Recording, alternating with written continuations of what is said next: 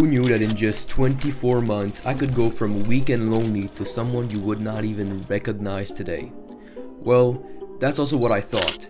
You see, back then I kept thinking that my friends were holding me back, or that this girl that I was obsessing with was holding me back, or my parents were, or anything else really. When in fact, the problem came from something a lot closer than I thought. And that thing was me. Fuck you, man.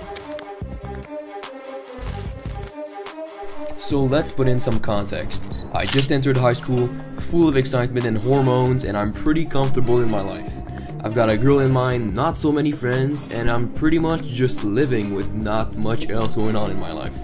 But, as I took my first step into high school, my first idea went a bit something like this. I want to be popular. And that, my friend, is what we'd call a pretty atrocious idea. But that's only the beginning. Now, something was different. I needed to force myself to socialize and make people like me. Because yes, the major thing when it comes to being popular is making people like you. And if you don't do that, well, you'll just be a clown that nobody likes, which we do not want. So, here was what happened. On my first day of school, I sat down on my desk and looked around. Who in here has the potential of becoming popular?